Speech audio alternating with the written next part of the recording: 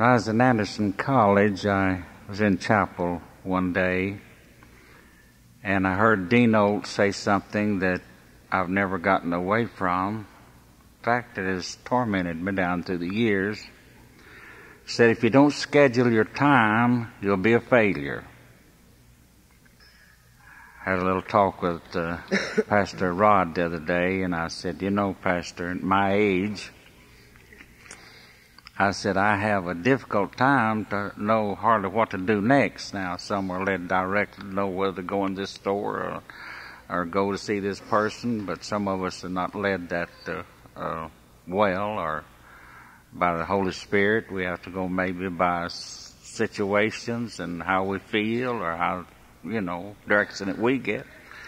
So he listened to me and very attentively, and saw me a day or two later and says, hey, Dad, said, I got something here for you. I said, oh, you have? So he unfolded a yellow sheet, these yellow sheets, and he had a schedule there for me. Praise the Lord. He said, now, you really don't have to abide by this, but I just thought you'd said something to me about that. That's right.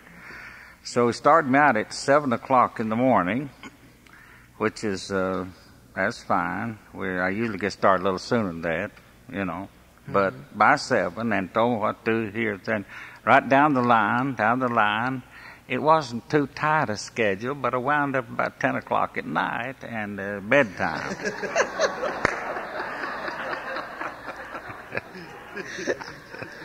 I looked it over and I thanked him for it. But you did.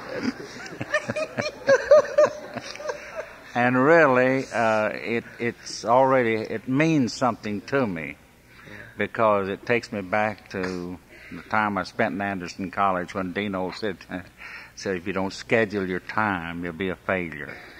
Well, I don't want to dwell on my failures or how much I've failed. I want to go from here, what few days or weeks or months or years I have left, and do the best that I can. Now, I'm going to get my wife to help me. She knows pretty well what I can do, what I can't do. So we will revise that schedule somewhat. I don't know that I'll take it back to him and show him, but I believe he'll be happy to know there'll be some improvement, the Lord helping. So you're listening, you're going to listen to our speaker tonight, Pastor Rodney, who has a schedule. We know it, and these brethren to my right and to my left, they have their schedule, and I marvel at the work they get done, the Lord helping them. So let's pray as Pastor Rod brings a message tonight.